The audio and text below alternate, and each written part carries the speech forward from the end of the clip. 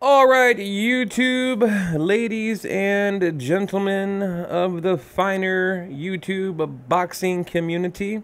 Just a quick one. Danny Garcia and what's his name? Adrian Granados. Granados, right? Now, look, you guys know I can't stand Danny Garcia. I'm a hater. I am a certified hater. I got my certificate in the mail. I am a qualified, certified Danny Garcia hater. And I made a video about a year and a half, 2 years ago, way deep down on my channel. Just search it and you'll know why. I'm not going to talk about it today. I'm here to give you my immediate reaction to the fight. Okay, round one, right? Looks like Adrian Granados throwing pillows, right? I didn't see any kind of power on his punches. Danny Garcia isn't afraid of his power. Totally obvious, right? Just throwing pillows. I mean, right from the get-go, I could tell where this was going. I mean, I'm not even joking.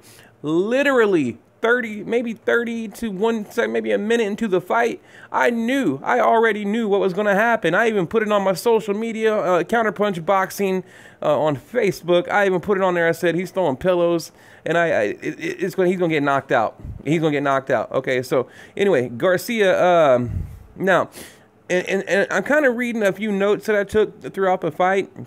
I wrote, Garcia has also caught Granados with some really clean shots. And I put, by the way, they're talking about the Charlo Harrison fight during the commercial break. So we're definitely going to get the rematch.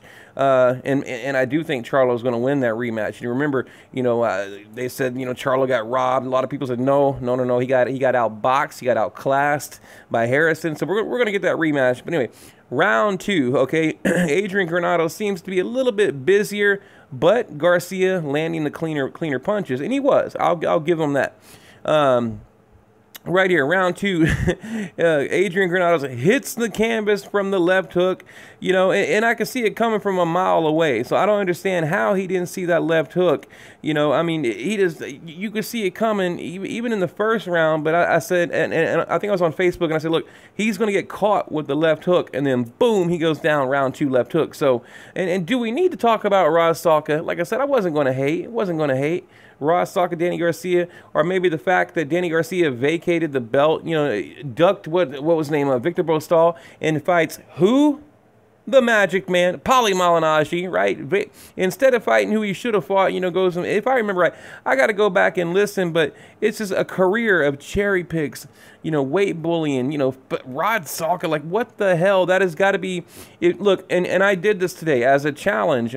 Go to Google, type in biggest boxing mismatch, and I swear to you, it'll pull up articles of Danny Garcia, Rod Salka. Okay, so but anyway, big right hand, Adrian Granados hits the canvas again. Okay, now Danny Garcia, he threw that right hand from like 10 feet behind his back. I mean, he wound up, turned his hips, looked backwards, looked forward. I mean, you could have seen it coming up in the nosebleed section. So how he got caught by that, I don't know. But round three looks like, let's see, round three. Looks like Garcia is chasing the knockout, lands another big left hook, another big right hand, but Adrian Granados, a tough dude, a very tough dude. So, and let's face it, look, the only reason we're getting this fight is because Danny Garcia is still salty about losing to Keith Thurman. He's still pissed off he lost to Keith Thurman and Sean Porter.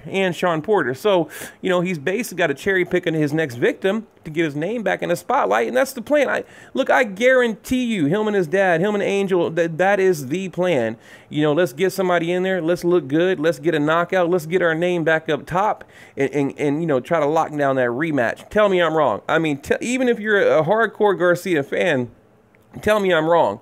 They needed to look good to get their name back in the running. So, and like I said, vacates a belt to fight Paulie Malignaggi. I mean, come on. But anyway, basically, Adrian Granados survives around round four. Here we are, round five, and we're basically waiting on the knockout, okay? And another knockdown, boom, round five. Okay, the third knockdown is getting pretty much ridiculous at this point. Now, I will say, Garcia has taken a few punches himself. I was kind of surprised. Granados, I mean, he wasn't there to lose. He took a few, he did take a few punches, but I don't know. I mean, there just wasn't any power behind the punches. You could tell. So, so it wasn't anything Garcia really needed to worry about. But going into round 6, lots of infighting. Basically they're inside the phone booth. Nothing spectacular happened. Round 7, Granados trying to keep it on the inside to avoid Garcia's power. But, Garcia at that point already landed 3 good right hands, and the referee stops it. He gets up on the rope. He starts going to work real fast. Referee jumps in, stops the fight. Danny Garcia jumps up on a rope, yells something like, "I'm back," and I'm like, oh, great. I wish you weren't, right? He's like, "I'm back." And Keith Thurman's like, "Okay, you're not getting a rematch. I'm back. You're not getting a rematch," right? That's the thing. Like I said, it was clear what he was doing. He wanted to look good, get the knockout, and lock down a rematch. So, I don't know, guys. That's basically what happened. And, a ton of respect to Adrian Granados because, I mean, look, he showed up, he tried to win, he tried to fight, but he was clearly the smaller fighter, no power at all. I mean, I don't know if it was just because he was up against Danny Garcia or what, but even against Broner, like, I just didn't see the power. Like, I mean, he would punt, and he had like bigger, his gloves looked a little bit bigger, and there was just nothing on the punches, so they need to work on his power. Maybe get him some like Cleto Reyes glove, get him like a puncher's glove, like try to change his glove, something. They need to do something because, I mean, I don't know, pretty much anyone, any top guy they put in front of him, he's not going to be able to hurt him. That's my honest opinion. So, I don't know, guys. But anyway, what do you think? Leave it below.